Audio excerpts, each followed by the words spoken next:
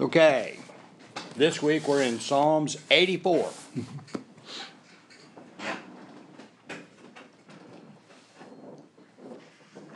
longing for the temple worship, it says. Yeah. The joy of dwelling with God.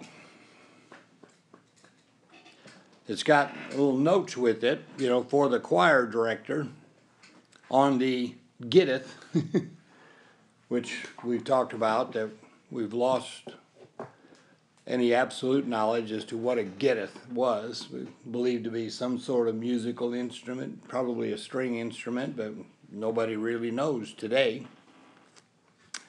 A psalm of the sons of Korah. What do we know about Korah? Sounds a lot like Koran, doesn't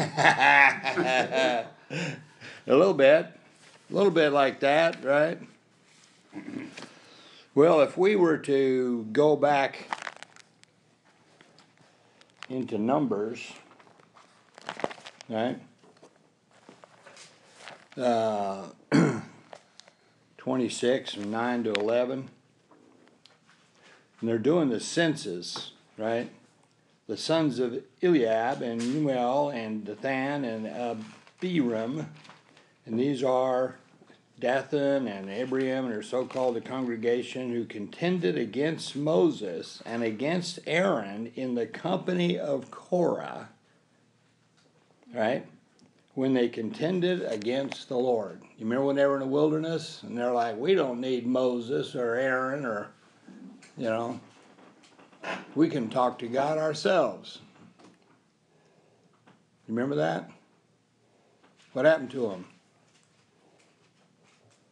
They got burned out? They got swallowed. Verse 10, and the earth opened its mouth and swallowed them up along with Korah. Right? When that company died, when the fire devoured 250 men, so that they became a warning.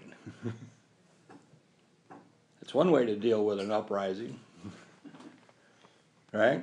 So, do we still not know anything about Korah? Well, he died. But in verse 11, the sons of Korah, however, did not die. They didn't go along with it.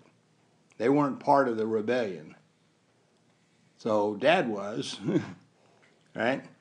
And he got swallowed up by the earth. But the sons didn't. We also know in 2 Chronicles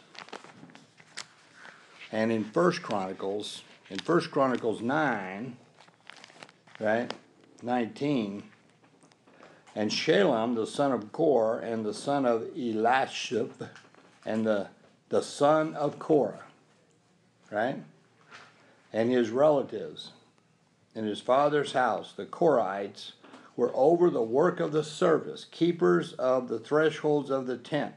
They're the gatekeepers now.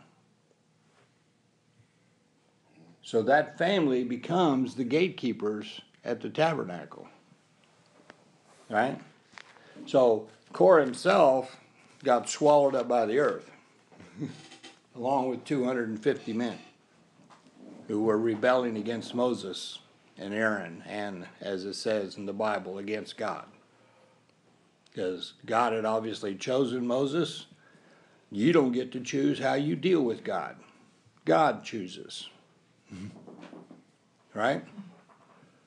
Can you come to God any other way today except through Jesus? No way. God set it up. The only way to get straight is through Jesus. You can try all you want any other way. Doesn't work. You get to go to hell. Right? It's that simple. So it's just interesting that the sons of Korah, right, are still participating, and they're even the gatekeepers. Right? Verse 1, how lovely are the dwelling places, O Lord of hosts, or Lord of armies, right? How lovely are the dwelling places, or thy dwelling places. Okay?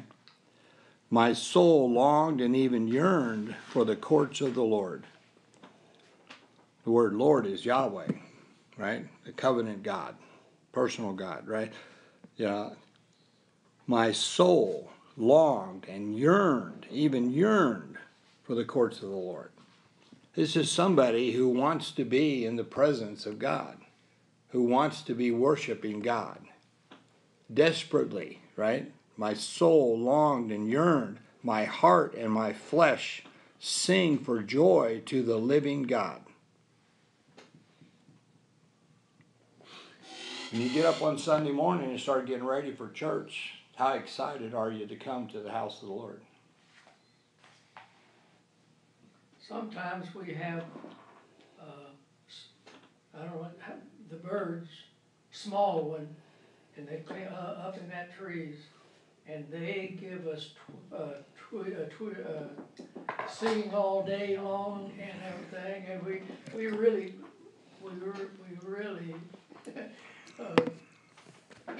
have a good time for it. It's good. And so here it is.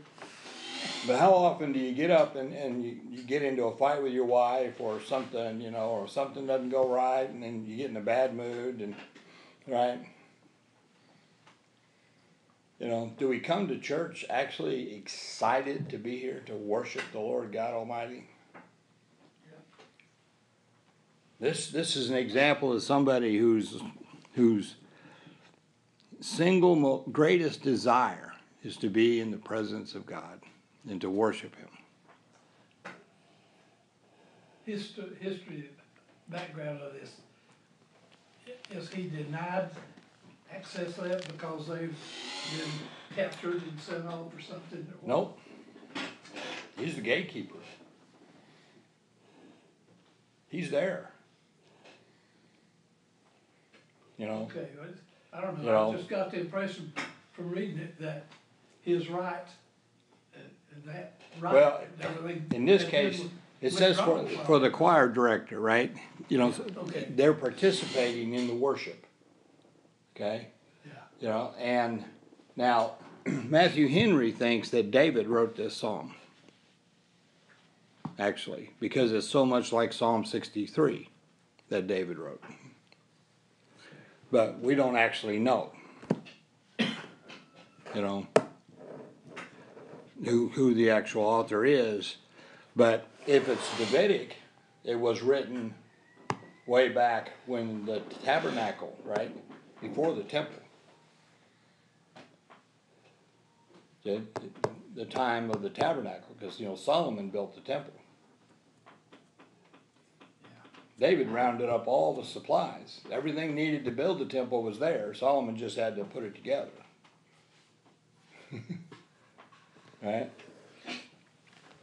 Okay, so, but even though he is participating, his daily excitement about being in the presence of God and worshiping the Lord God Almighty, right, is just amazing. He says, the bird, or a sparrow, also has found a house, and the swallow a nest for herself where she may lay her young. What do you know about swallows? They just fly. They don't ever light unless they're making their nest to lay their young. But in the temple area, whatever, you know, up high, they're able to do that. So they're able to be there all the time, right? He's kind of jealous that they're there all the time, right? Even thine altars, O Lord of hosts, my King and my God, right? Now, you look at this, when he says, even thine altars, and he's talking about these birds making a nest. So the question we kind of come back to ourselves is, where's our nest? Where do we make our nest? Where's our focus? Is our focus on God like this? Or is it on our daily issues? As if God couldn't handle those.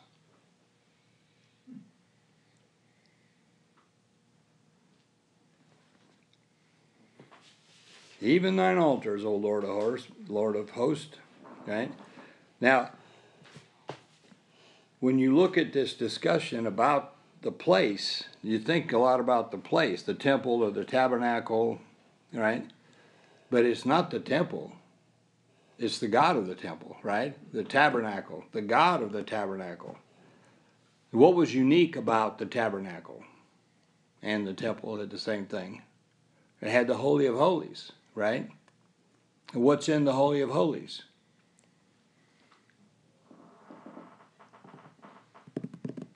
What's in the Holy of Holies? Well, it's three, what is, I forgot it. Well, the main thing is the ark, right? Yeah, the Ark of the Covenant. What's on top of the ark? Cherubims and Uh-huh. seraphims and The cherubim facing each other, right? And right in between the two of those, right above the ark, right there, what is that spot called? The Holy of Holies. Well, the room, the little room is the Holy of Holies. That's you said it, right? Mercy The mercy seat, Yeah. right? And right there was the presence of God to Israel. Right at that spot. Okay? So to be, and of course, remember, only the high priest could go in there, and he could only go in once a year, right? To make atonement for the sins of the nation for the year, right? Yeah. you know, they tied bells on the bottom of his gown Had a rope on him. so that he had to continually be doing something to make the bells ring. Otherwise, they were going to have to pull him out of there. Exactly, because they couldn't go in. Well, and they thought he was dead. If something happened, they'd have to pull him out by the rope, 'cause right? 'Cause they couldn't go in there. So that's how holy that place was. Which is why it's kind of shocking that later, before the exile, it tells us that God left the temple and nobody noticed. They were still going through the ceremonies, right? They were still making the sacrifices. They were going through the motions of being religious, but their heart was not with God. And when we look at how this guy is pointing out how much he wanted to be in the presence of God, right? And then we say to ourselves, do we feel that way? Sometimes I think I just go through the motions. You know, my heart isn't always that close to God. Thank goodness God hangs on to us, right?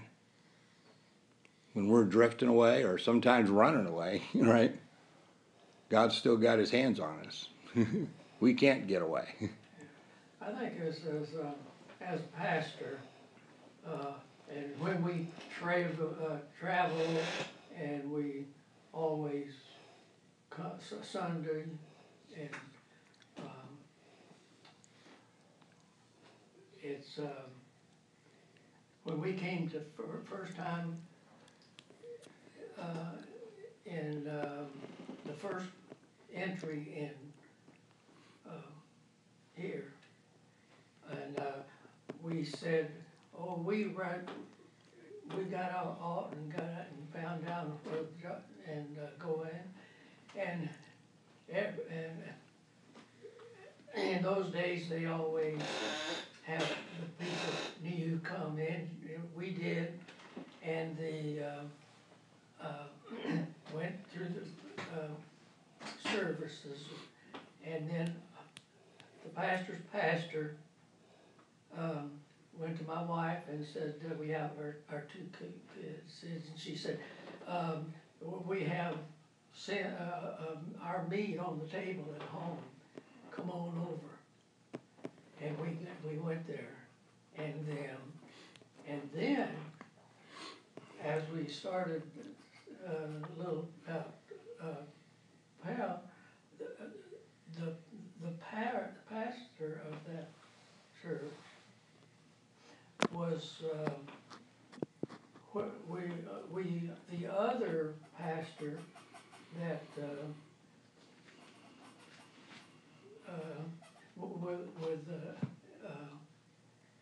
Alaska when I was up there. And everything is, and we just joy with that. It's, the building it says, but what is there, the Yeah, the fellowship of the other Christians, you know, because we're all interconnected by the indwelling of the Holy Spirit. And when we get together and fellowship together and worship God together, it's amazing, right? You know, and this guy is so focused on this, right? So how blessed are those who dwell in thy house. And who was that? Who dwelled in the house? Actually lived there. In God's house. The Levites. Yeah. Right? You know, that was their job. Okay? They are ever praising thee. Right? How many times was every male required to go to Jerusalem and go to the temple? How many times a year? Can't answer the question. I don't know. 3. There were 3 great feasts, right? That they were required to go to Jerusalem, if at all possible, right? You know, and so God was making a point that this is a place for you to come, right? And He made it so that they had to. How blessed is the man whose strength is in thee. What's another word to say blessed?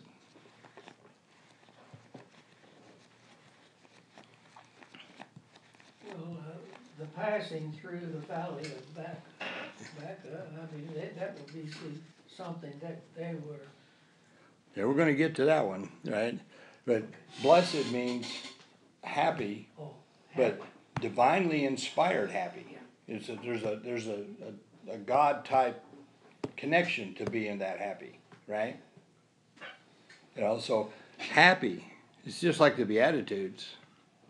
Okay? So you put your trust in God, and what do you get? Strength, in whose heart are the highways to Zion.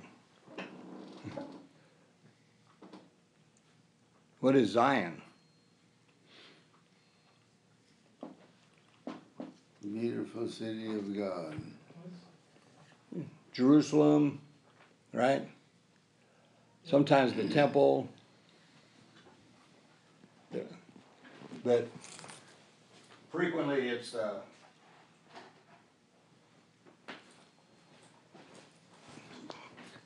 this said it's originally the name of the hill on which Jerusalem stood. Yep. It started out as the place, and it became the city, and sometimes the temple, right? You know, because God chose Jerusalem, didn't He? There's a song about that, isn't it? We're marching to Zion. Huh? But then He says, passing through the valley of Baca, they make it a spring. The early rain also covers it with blessings. They go from strength to strength. Baca means weeping, right? A couple of weeks ago, we went through the 23rd Psalm. Though I walk through the valley of the shadow of death, right? I'll fear no evil.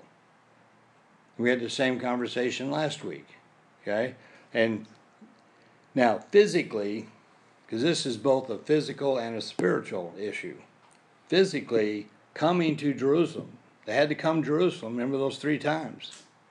But when you come to Jerusalem, you had to pass through valleys where the spring rains would make it hard to cross. Right? But they had made ways to go through all of those places.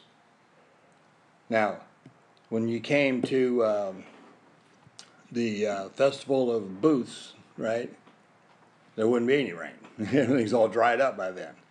But if you're coming to Passover, you know, probably in April, right, there's probably water flowing. You know, so they had to deal with that. The early rain, right, it says covers it with blessings.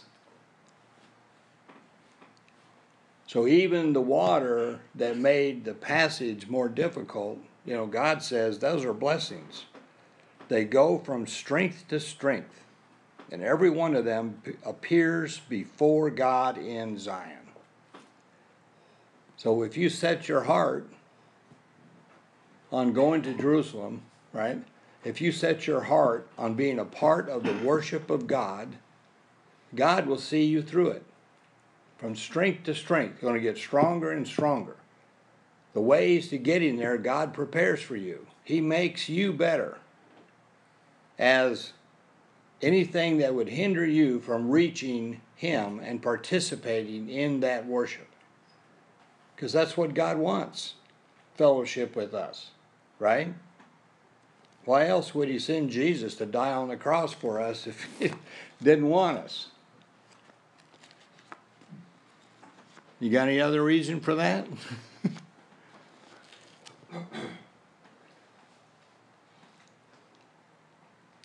He said, O Lord of hosts, hear my prayer.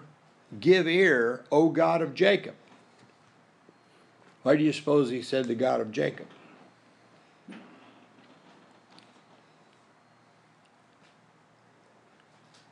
Behold our shield, O God.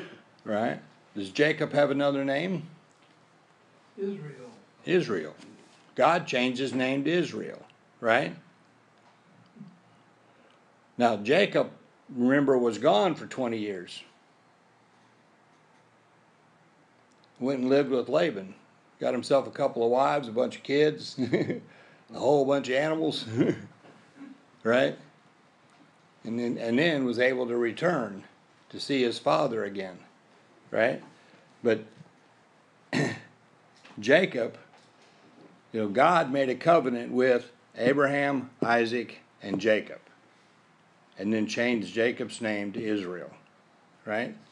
Our covenant God, O Lord God, Lord God, right? Yahweh, Jehovah, right? The God of hosts, hear my prayer. Give ear, O God of Jacob. Behold our shield, O God. Who's your shield? If your trust is in God, who's your shield? God. God Himself. Can you come up with a better one? Why are we so dumb that we try to do everything ourselves instead of trusting God?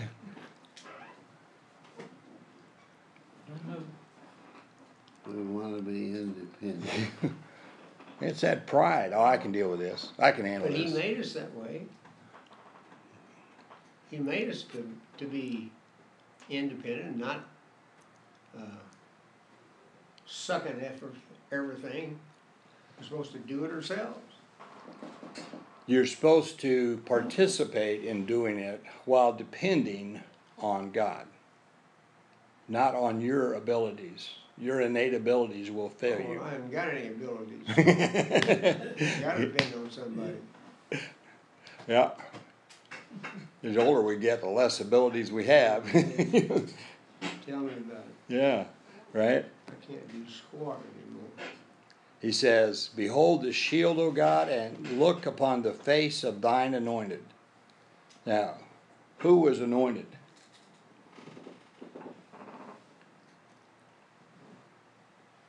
This is another one where I think Matthew Henry points to David because, Saul was anointed king, then David was anointed king, right? So if this is a Davidic psalm, thine anointed, David was anointed, right, to be king, the king. But even after that, if there wasn't a physical anointing, there's a spiritual anointing, in all leadership. Who puts the people in charge of countries? God, right? Thine anointed. For a day in thy courts is better than 1,000 outside. He's saying, I'd rather spend one day with God than 1,000 days anywhere else. 1,000 rounds of golf at Pebble Beach. Right?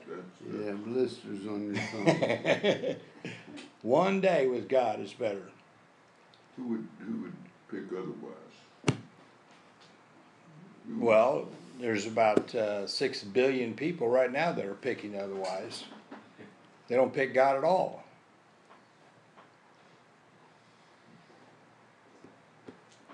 Right?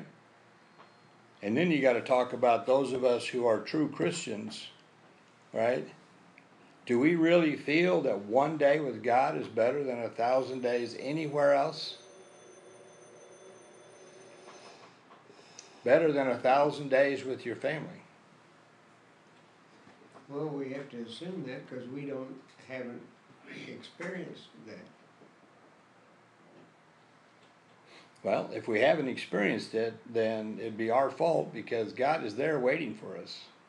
Mm-hmm. And even as we move into our worship service, do we actually get our hearts right for worship? Or are we thinking about all the little things that go on in the service, you know, and if we're participating, well, I've got to be ready to do this and I got to be ready to do that, whatever, you know. Do we get our hearts right? Look what this guy's heart, look where his heart is. His heart is for God, period. Nothing else actually matters. Right? I would rather stand at the threshold of thy house. Remember, they become the gatekeepers of thy house, O God, which is outside, by the way, in the rain or whatever, than dwell in the tents of the wicked.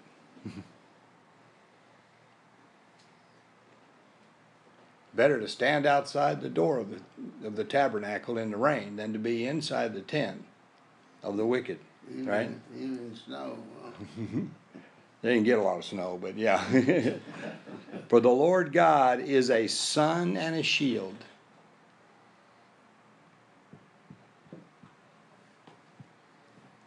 Those poor guys at Buckingham Palace, where the English had those guards standing outside that can't smile or move, or right? And they stand there no matter what. Or the Marines at Arlington, right? No matter what, they're standing there. At least this guy can smile. Right? I'm standing at the door. I'm happy as all get out. The Lord gives grace and glory. No good thing does he withhold from those who walk uprightly. Right? Everything he needed, he got because of his fellowship with God. This guy just really loved to worship God, to be, in the presence of God. Verse 12, O Lord of hosts, how blessed is the man who trusts in thee. And again, blessed means divinely happy. Right? You trust in God, you're divinely happy. Right? Does that mean you're not in the rain? No. Things happen to everybody, right? There's always going to be issues in life. But if your focus is on God, who is also the solution to all your problems. Now, he may have you, Jerry, we may, in order to solve the problem, we may have to drive to the bank and do this or whatever, we can do what we're supposed to do, just whatever the problem is, right? We may have to go to the doctor, we may have to have surgery, we may have to do, whatever our issues are, right? But God is the provider of the solution. However, he wants to help us take care of it. And if we know that, and the worst thing that could happen is actually a blessing. Suppose we die. But a guy with a heart like this, where do you go? That's a blessing. Straight to God.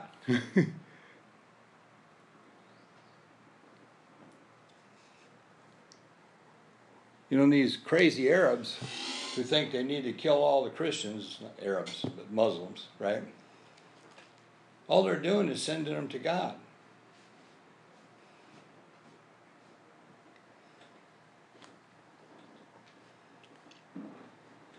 Because we have that heart for God. How blessed is the man who trusts in thee. That's where we have to put our trust. This guy, going through this lesson, his heart for God just amazes me.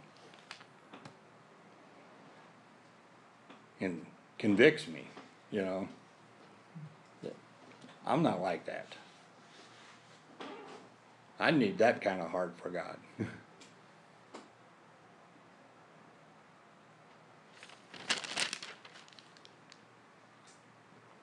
There's another little lesson in this way off the base that indicates that because your father or your grandfather was evil, that you don't have to be.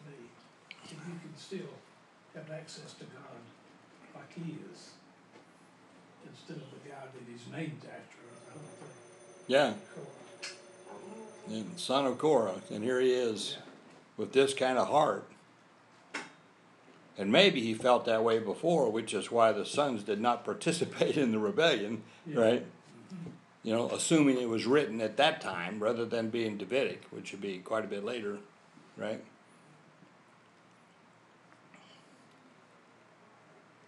But the lesson is the same. The sons did not participate. And many, many years later, even after the exile, we have in 2 Chronicles that the sons of Korah were the gatekeepers.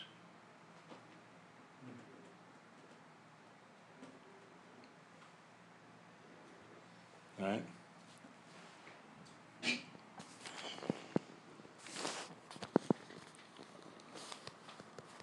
Okay, well, that's Psalms 84.